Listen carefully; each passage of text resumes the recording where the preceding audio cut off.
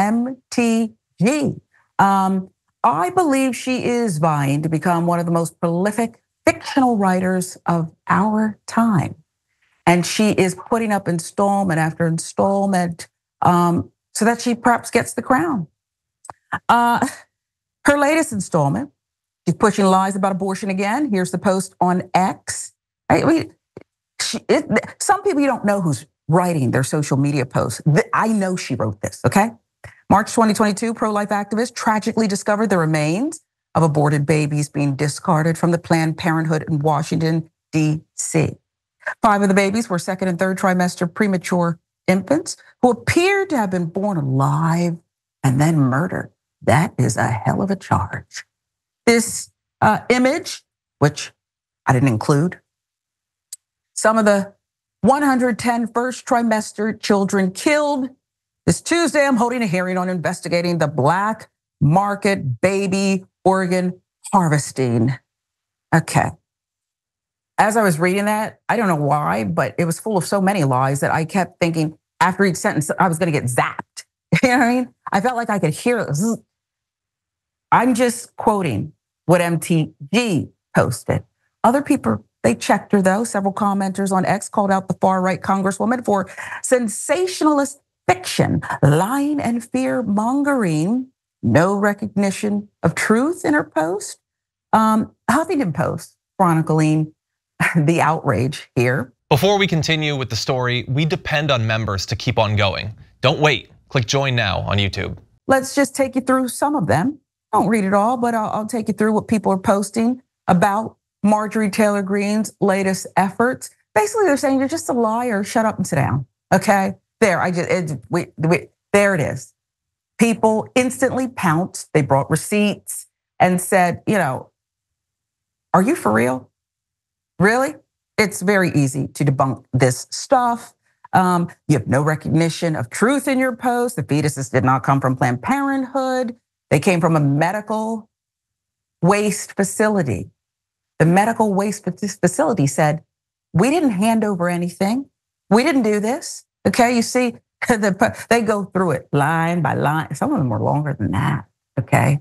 Evidence-based pushback. We should tell you a little background. Abortion opponent Lauren Handy was found to possess 5 aborted fetuses in her apartment when police arrived in 2022. The day after, she was charged with blockading a Washington, D.C. abortion clinic 2 years prior. She and others were convicted in August 2023. Now, she and fellow activist Theresa Deisher claimed the 5 were among 115 fetuses given to them by the driver of a medical waste truck. This is what I'm talking about. They claim they buried 110 of them with a priest present at an undisclosed location, but kept the remaining 5 to prove that illegal procedures were used to abort them. Police, however, determined the abortions were legally conducted, and the waste truck company, again, they denied Handy's account. As for Greene's investigation into the so-called black market of baby organ harvesting, Democrats on the Oversight and Accountability Committee have pushed back against such unproven allegations in a pair of videos. They were refuting the specific claims against Planned Parenthood. It is a full-time job to push so many lies. What happened to just agreeing to disagree, being on opposite ends of an issue, making your points based on truth? You don't believe in abortion, don't get one. Okay, you don't want to support it? Okay. The lies, though.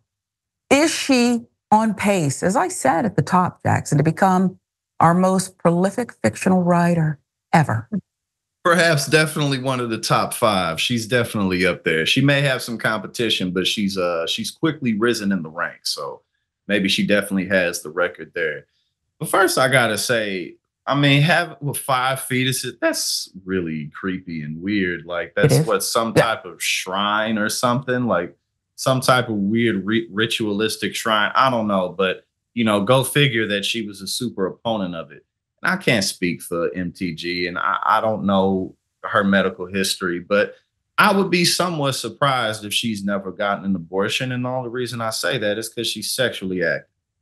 Like that tends to happen. I don't know exactly what the percentage is, but like it's kind of common that women may have gotten one abortion throughout their lives because, when people have sex, people get pregnant sometimes. So, and the endless irony of people who are very against abortion, if they get pregnant, now, a lot of people will actually have the baby. There are people who don't believe in it, but they aren't necessarily on the front lines trying to take it away from everybody else. So if they get an abortion, then, well, it's because I wasn't ready. But those other people, those Black women and the Latinas and whatever else, they just use abortion as birth control. They don't even care. And that's kind of how they see it. So that's how they separate themselves and rationalize their own BS. Yeah, women get abortions for many, they're valid reasons: family planning, rape, okay?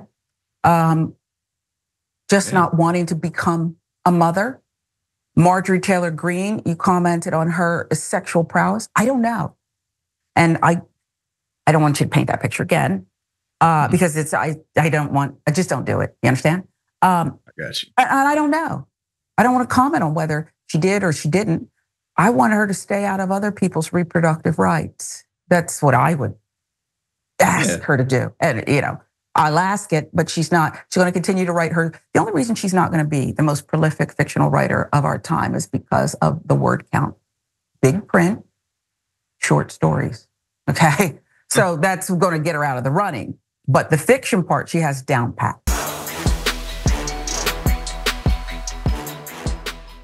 For more political news breakdowns, interviews, stories of activism, and me trying my hardest to care about the occasional big celebrity news story, subscribe to our YouTube channel at youtube.com/The Damage Report. And you can ring the bell wherever it is so you don't miss anything.